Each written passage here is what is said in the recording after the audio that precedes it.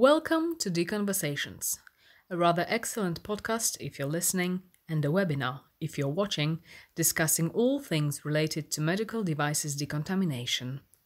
Brought to you by Dan Kuhl, the instrument maker, Matthew Pescott, entrepreneur and former sterile services manager, and Pavel Sternberg-Stylovsky, a research and development engineer.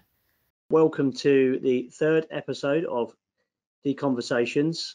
Delighted to have today with us our special guest, who is Jamie Russell from North Devon Hospital. And Jamie is has a very unique position, which caught my eye, and hence the reason why we were very keen to talk to him as a trainee sterile services department manager. So we're going to run through, and we have a few questions we'd like to ask Jamie that hopefully he can tell us a bit more about his sort of journey so far and how it's been going for him. So Pavel, please lead the way. Yeah, so the first question we wanted to ask is, how did you actually end up in decontamination? Because every person I meet that works in this industry has got an interesting story. It's not something that you just choose. Something must have happened that you are here with us. Well, yeah, definitely didn't choose it. So 2004 is when I got into decontamination. I just left college. I'd done business studies, so nothing to do with decontamination. And my mum said, you need to get a job. She worked at the hospital. She worked in the maternity department. And it was back when you used to have to apply for jobs in the newspaper. You have them in the newspaper. You have to apply for them through there. So I applied, got an interview, didn't really think anything of it. I'd applied for a load of interviews at that point. And there was a woman, Joan Squires, who was a CSSD manager at the time, took me on, and I've been there ever since. And it was only supposed to be like a short-term job for a couple of months. And 16 years later, I'm still here. That sounds very familiar to Matthew's introduction into sterile services, I think, doesn't it, Matthew? Yeah, basically, same situation. Left school, didn't have a job. My father said there's a temporary job in the sterile services at the London Hospital, Whitechapel. It was to cover a lady that was sick.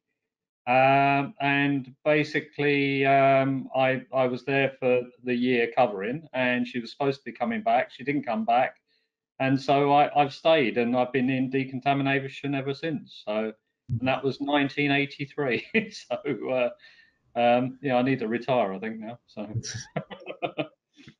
Brilliant. So, I mean, obviously, you've been in the industry for a number of years, and you're now in the position of training to be the sterile services manager. From a point of interest to myself, and I'll just jump in and ask the question I was interested in. Such a diverse department, having to know about instrumentation, maintenance of instruments, condition, chemistry, sterilization, what's a disinfectant. How did you go about preparing to sort of learn that? Or I know you're in the trainee manager position now, and obviously that has its own areas of managing people and stuff like that, but how do you go about even begin to learn those things, those different components? Yeah, well, like you say, there's a lot to learn, and to be honest, well, me personally, when I first started, I felt really bombarded with information. Just the instrumentation, all the instruments that you have to learn, the various different specialities. I thought, I'm never going to learn this. And it's just one of those things through repetition, common sense almost in a way with instruments that you do.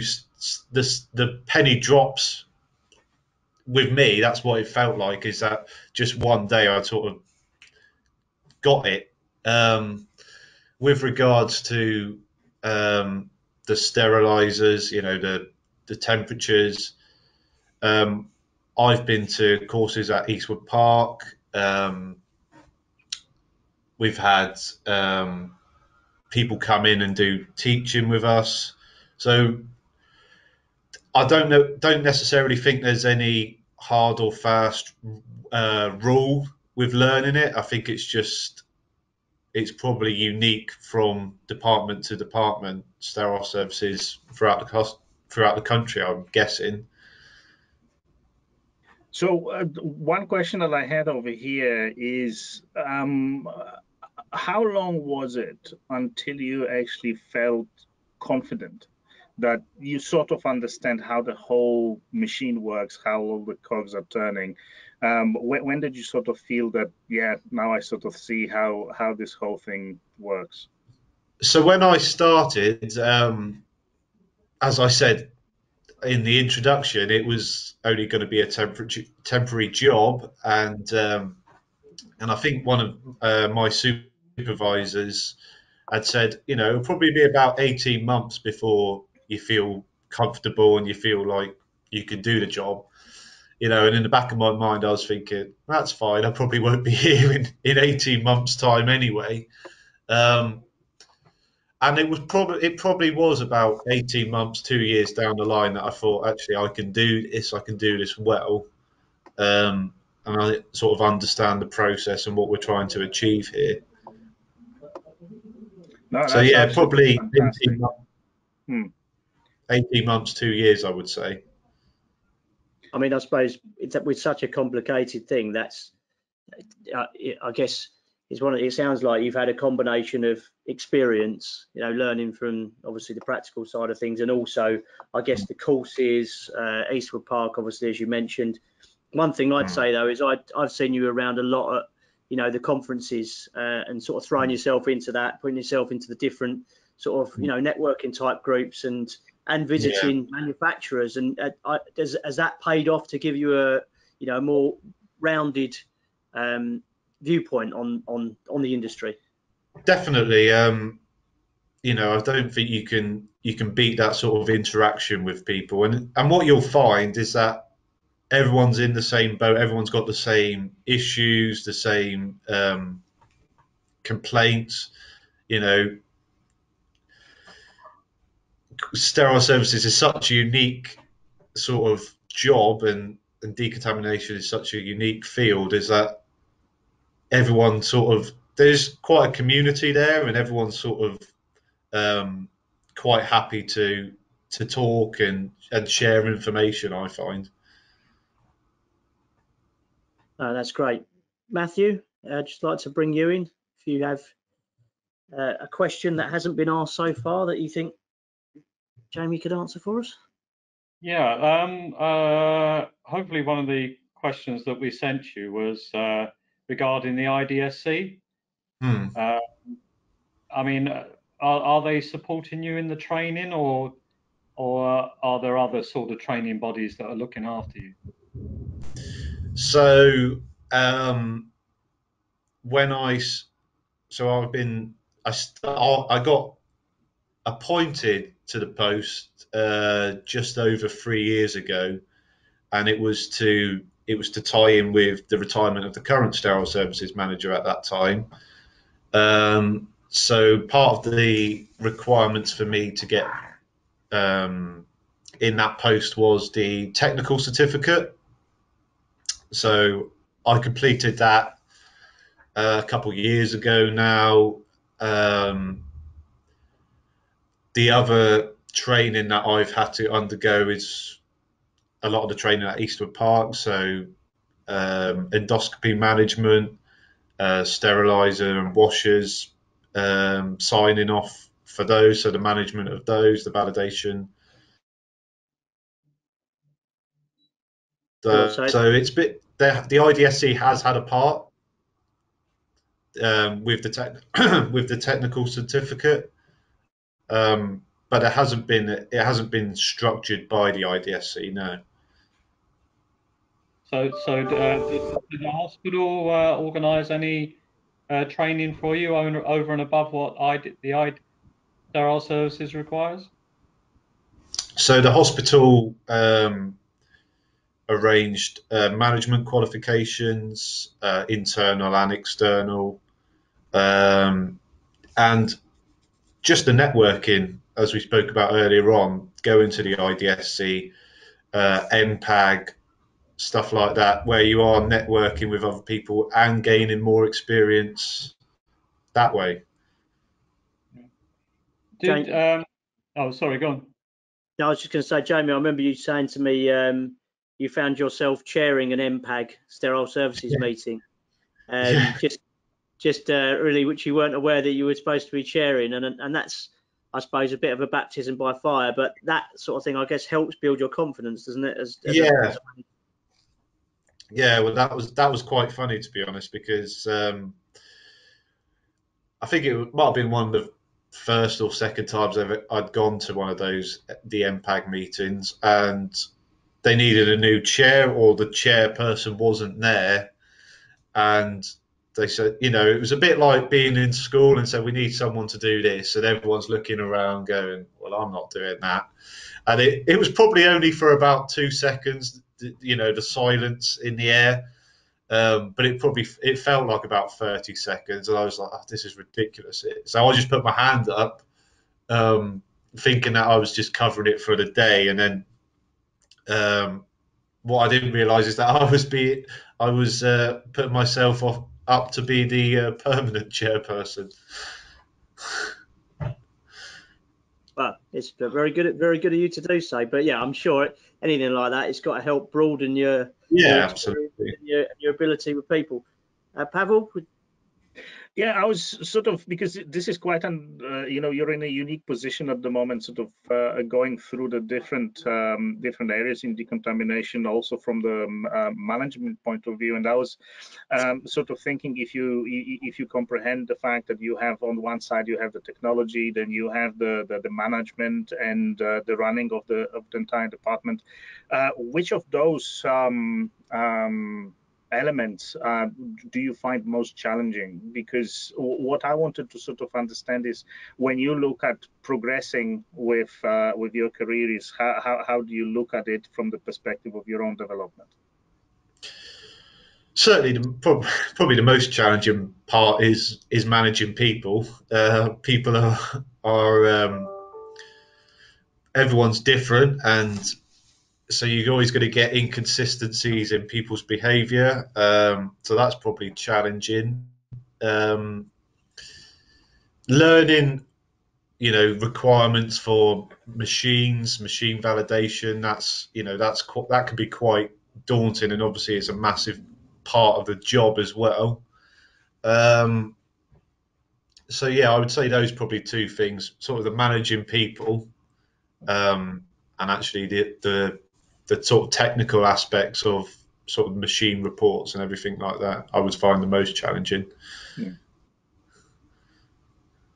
Yeah, I just imagine it is quite daunting, and it's also a hell of a responsibility to ensure those machines continue to do what they should be doing. Matthew, sorry I interrupted you. Please pick up with the point you were going to make a few minutes ago. Oh dear, I'm having a senior moment. Can you remember what my point was? Okay, we'll come back to that. Pavel, you had a question about future technologies in sterile service. So I was sort of trying to link this up, because the really interesting thing is that healthcare in general is experiencing unprecedented times, I think, in terms of the introductions of different technologies into pretty much every single aspect of what you do on a day-to-day basis. And I was sort of thinking whether you have that one or two examples that you are really waiting for something to come in and solve a particular problem. I would say some sort of really robust RFID for tracking instruments on trays, for missing instruments coming back to the department after clinical use. I think that would be, if someone could find a really robust RFID traceability system for that, I think that would be really good. I think it's all about, with all these new technologies, it's all about the balance between the cost, isn't it, and Yeah. it being practical. I mean, RFID seems like it could be a great solution for that side of things. But yeah, Pavel, did you have anything in mind that you were thinking of? That because I've saw at the World Sterilisation Conference last year a robot that was wrapping trays, which I thought was, fairly impressive and elaborate. But are we way off those sort of technologies, Pavel? Would you say? No, I think that this is the critical element at the moment is to think about what is really needed, and I think that it is people like Jamie who are going to drive this, because those are going to be the sort of the future of the departments, and we are going to look at how we can implement different technologies to make things happen. And it also sort of ties up a little bit with what Jamie said about the challenges of managing people. And I think that we are in general living in the age of automation, so we are going to see more and more solutions that automate the repetitive tasks, and wrapping instruments, for example, is one of those. And I'm not surprised at all that we are seeing robots taking over those elements like loading and unloading machines, managing the internal logistics, so moving heavy loads inside of departments. So I think that robotization is definitely coming into that area, and what we have to do is sort of go along with that and think about helping out the technology with the way we sort out the management. So whenever we think about people inside of departments, we also have to sort of bear in mind, in a couple of years there's going to be this and that technology sort of coming in, and how can we help people to work alongside those technologies a lot closer. So I see definitely a massive challenge in making sure that I would say the new wave of people who are managing and working in CSSDs that are going to be interacting with technologies a lot more in the future. So that's why I think it's critical to look at those systems. Excellent. I was wondering why the word robot had come into my head, but I think subconsciously I've clocked that Matthew's got a Robot Wars poster behind his head on the wall, and that's obviously like somehow got into my head. No, I mean, that is interesting technology, and I'm sure things will evolve. Matthew, is your question come back to you yet, or do you want us to move on? Yes. Well, actually, it's come back to a two-part question now. Jamie, with regards to the training, I mean, obviously you're probably best qualified to answer this question. What are your feelings with? Are there any holes in your training? That's the first part of the question. So anything you feel that's lacking and needs a bit of work? And the second question is a bit more controversial, because I like asking controversial questions. But do you feel that the industry are having to pick up too much of the training with the various institutes or training institutes that are very obviously promotion of product? You don't have to answer that bit, Jamie, by the way. Yeah, if you don't want to answer. No, I'll give it a go. I'll give both a go.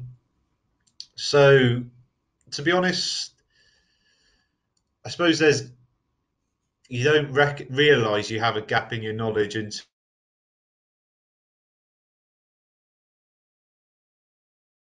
until something happens sometimes. So at the moment, there's not anything that I think, I really probably need to know a bit more about that, because the sort of the nuts and bolts of the job, the sort of the validation reports, the stuff like that, I'm having the training for, I've gone on the courses for. I suppose it's probably more, as I said before, probably the dealing with people and the experience that you get through sort of everyone's different issues that they have in their own lives, which might create sort of impact on their work. There's probably stuff like that, I would say, which you probably get more with experience. And what was the second question? The It- training. Yeah, well, the fact that training is mainly offered by the commercial sector now. I mean, you do have Eastwood Park, which is, fairly sort of neutral. I'm a big fan of Eastwood Park and what they do, but you have these different training academies set up by companies, and then you go along and they give training, they issue certification. They're all above board and registered, but basically I see it being cynical as a product placement and promotion. Uh, yeah, sorry, go on. Yeah, no, there definitely is an aspect of that. Yeah, to be honest, I don't know what the solution is, because obviously the information that these companies put forward is all like you say, legitimate. It's all correct and everything, but there definitely is a slant, for their own products. I don't know, to be honest. I don't know what the answer is. I mean, I don't know.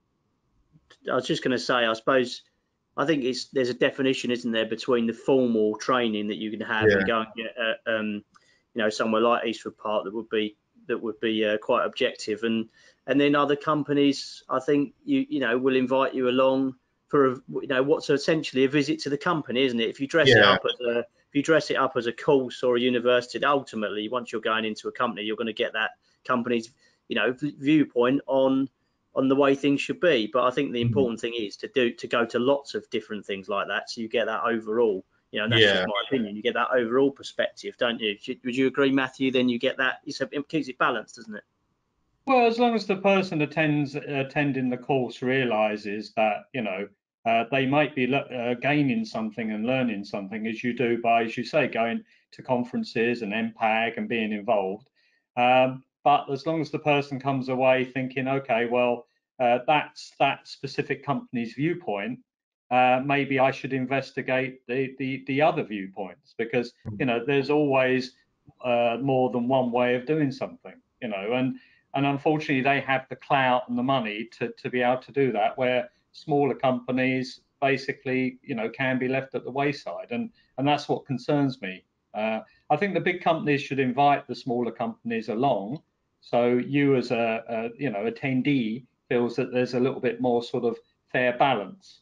I mean, this probably will get cut out, but I've tried to attend several of these meetings, either as a delegate or as a speaker, and my requests have always been declined.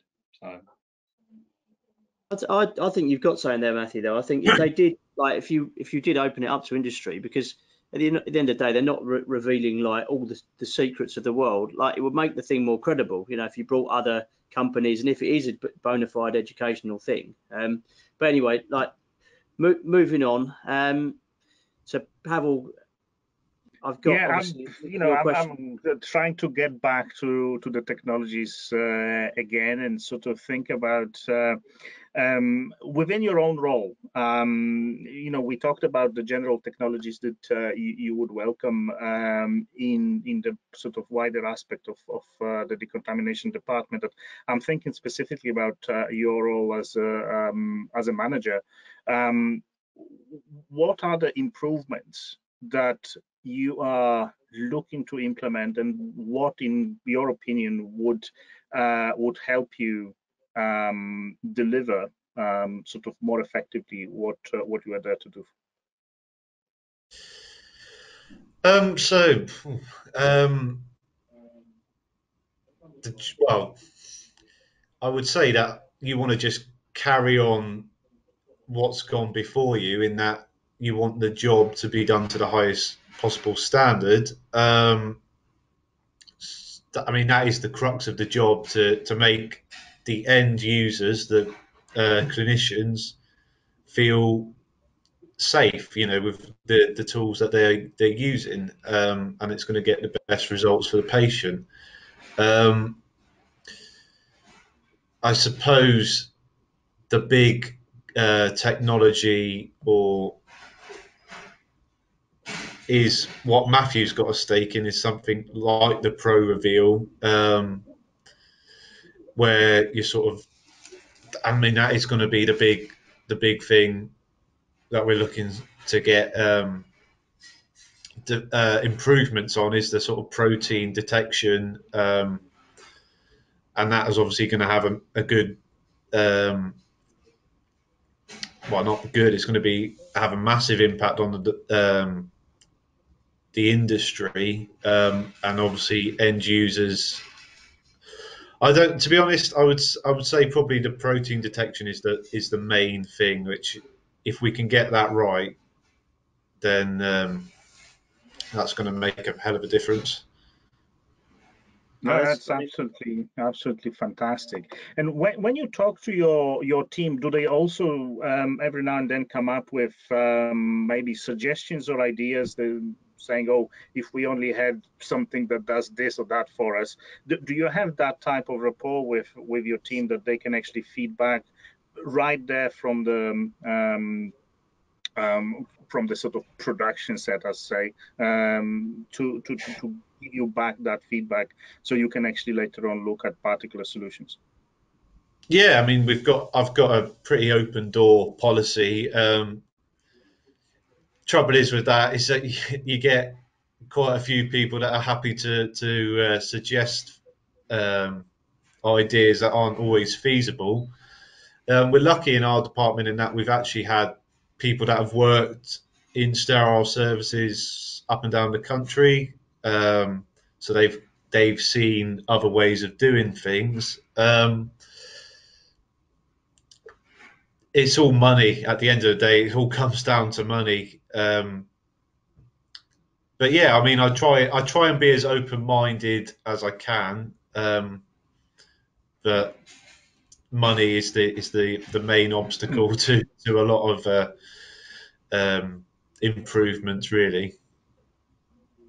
This is a great point, and I think that in your particular case, the fact that you have sort of business background by education really helps to make those judgments right, to see where an investment is really going to pay off, because this is always the difficult part, is where you invest your money and what is going to bring a return. So yeah, definitely kudos to you for looking at it from that perspective. So well done. That's great. Pavel, one of your questions that you haven't mentioned yet that you'd written down was about, and Jamie, you just obviously, we've just touched on your staff, but how do you communicate around the importance of what they're doing relating to the operating theatre and the patient? Is it? I know you've got quite a close relationship with the theatres anyway, haven't you? So for your site, I suppose that's a bit more natural. But is that something that comes in?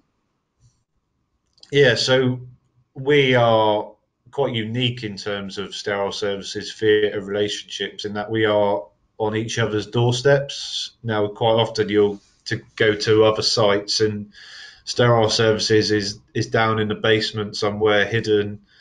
Not, doesn't even have its own sign in, as you go in the hospital. So we're quite unique in that we're placed directly next to theatres. So we have daily handovers with the staff for each shift. We have staff meetings on a weekly basis, and we have we sort of have a sort of congratulatory board, for if people have gone above and beyond. We try and get theatre sort of to promote that. So if they, I think it helps people realise that actually we do have an impact on patients' safety, and and life-changing surgery for people, because it can be quite easy for us to just sort of look at it as a case of getting the equipment out of the department. But when you do get that bit of recognition, it sort of makes you want to sort of go again and do it again and get that praise again. That sounds excellent. So what the congratulatory board? What does that? You just tell us a bit more about that, because obviously it's interesting. So it's just so we try and promote that with theatres to sort of if they feel that someone's given sort of excellent service or turnaround times on a tight day have been met, we've gone above and beyond that. We just like a little so we do a sort of customer questionnaire every sort of couple of months, just to sort of get the feedback from the users and sort of promote it on that sort of that platform with the congratulations, and allowing everyone to sort of see what impact we are having.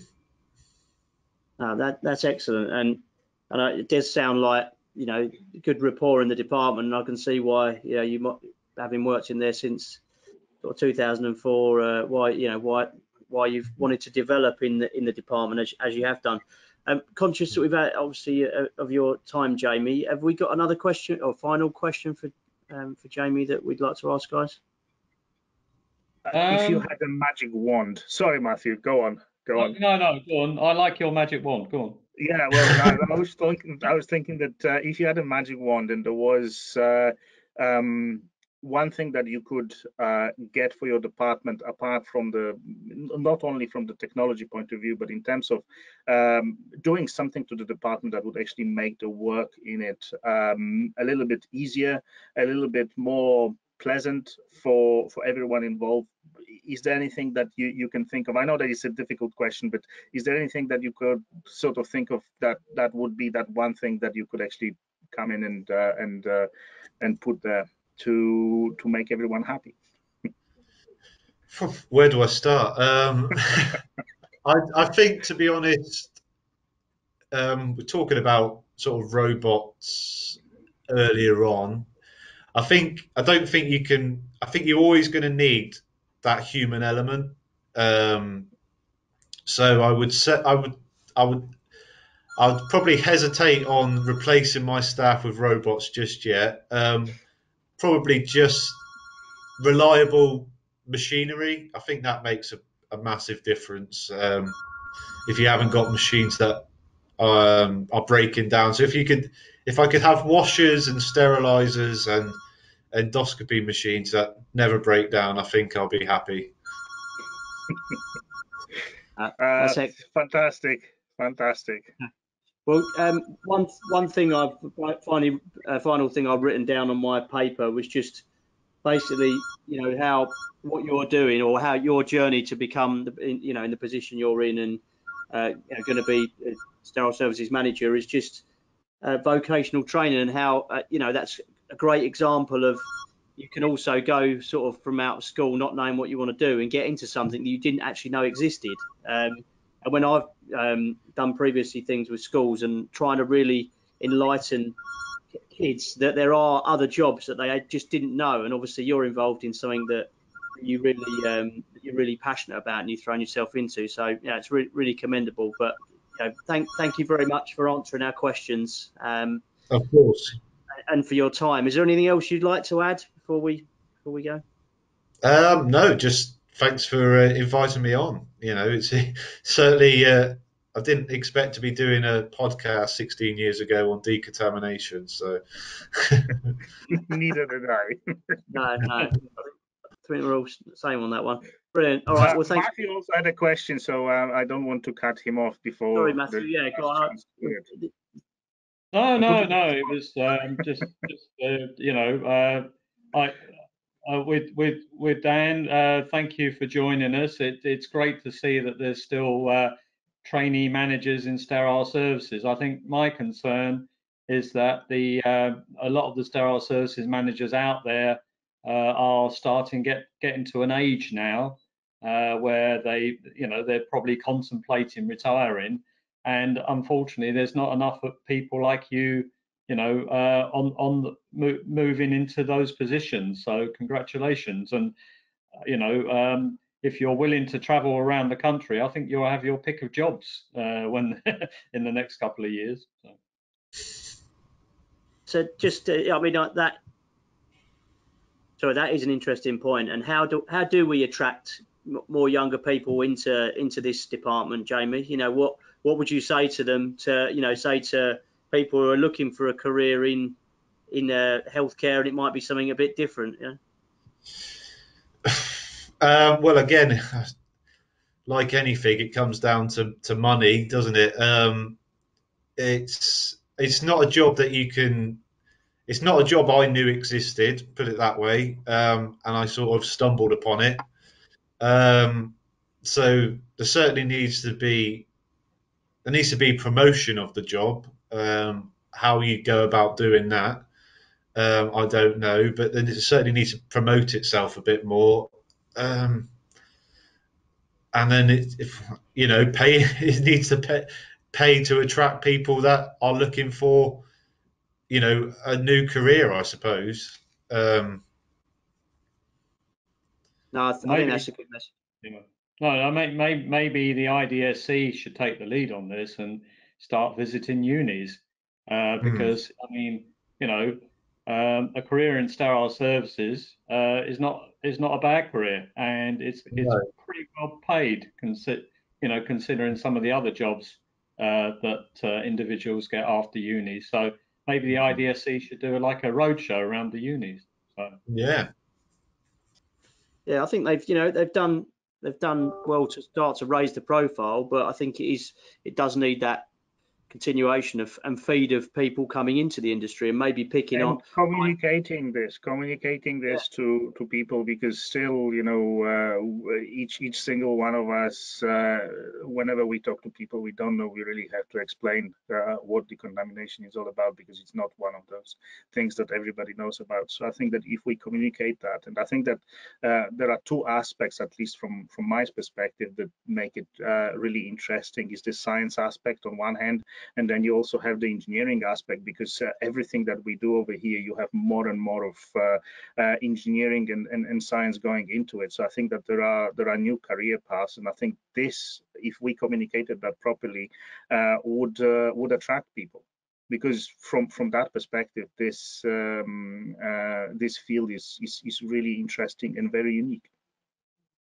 Yeah, I think it is that real sort of vocational hands-on stuff that they could probably look at people who have been successful in the industry and look at the traits they have and what skills they have and match those to people looking to train and get into work. But I'm sure we could talk for hours on this. So thank you very much for your time. It's been really interesting. It was fantastic. Thank you. And hopefully we can get you back on a future episode at some stage. So much appreciated, Jamie, and have a good day. Thank you. Thank you. Thank you, guys. Cheers. You have been listening to Deconversations. Join us soon for new episodes.